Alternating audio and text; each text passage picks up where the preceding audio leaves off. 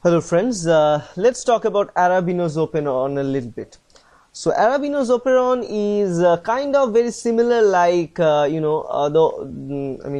lactose operon. It's kind of having similarity with lactose operon, because the ultimate concept of operon is turning genes on and off, right? For example, what happens in Arabinose operon is it's about breakdown of arabinose or breaking down of arabinose. So what it means, suppose there is arabinose present in the media and you are a bacteria, you feed on arabinose and you also feed on glucose.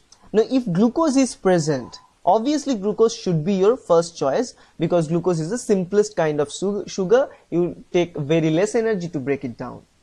But if glucose is absent in all these situations, you have arabinose to feed on. So you will break down arabinose, right? And Arabinose operon is a construction of genes that will help to produce enzymes that breaks down arabinose to the simpler form so that you can metabolize that and produce energy, right? So let's look at the gene structure of the arabinose first. It is consisting of like any other operon. There should be an regulatory region, there should be an operator, there should be any repressor or activator elements, and should be some structural genes, right? For example, this is the structural site called ARA-BAD because it's a short form of arabinose gene, is small a, small r and small a, called ARA. So ARA-B, ARA-A, ARA-D, ARA-BAD. Now ARA-BAD, these three genes are the structural genes. That means they will produce certain products, certain enzymes that will help you to break down arabinose. Okay. On the other hand, upstream of it, we are having control elements. In the control elements, we are having regions like operator, arabinose operator. And there are two operators for arabinose. Arabinose operator 1 called ARA-O1 and arabinose operator 2 called ARA-O2. Except for that, there is an arabinose inhibitor molecule that is called ARA-C or ARA-I in that case. Okay, so here the repressor molecule is ARA-C. That's a very important control element here, because ARA-C, once it is being produced, it acts as a repressor, right? And it will bind to this operator region and ARA-I region, and it will form a loop, and that will prevent the polymerase to sit onto the promoter and transcribe the structural genes. That is the fundamental idea of arabinose operon. So if you look at here, the structural genes, let's say the ARA-B means the structural gene, they code for arabinose isomerase. ARA-A means ribonucleokinase, and ARA-D produces ribulose 5-phosphate epimerase.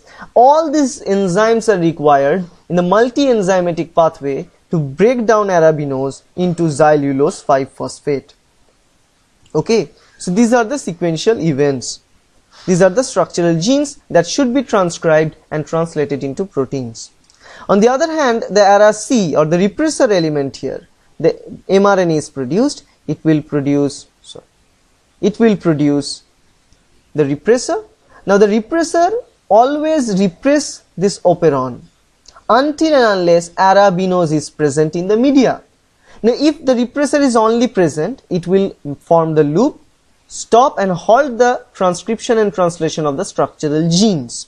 But if L-arabinose is present in the media, that arabinose will bind with the repressor and it turn this repressor into an activator. So once the repressor is now activated, now the activator will no longer form any loop. In that case, the polymerase can easily sit onto the promoter and transcribe the structural genes, translate those genes, and it will produce the enzymes, right? So now let's look at the actual process. All these figures are taken from Voigt and Voigt. So if you look at here at the very beginning, when let's say arabinose is not present in the media, and also as arabinose is not present, and let's say also ARA-C is also not present. Arabinose is not present ARA-C also is not present. In that case, as arabinose is not present and ARA-C is not present, so there will not be any repressor, and during that place ARA-C should be produced because that's the controller element. So they will transcribe the ARA-C gene, translate that ARA-C gene to produce ARA-C protein, right?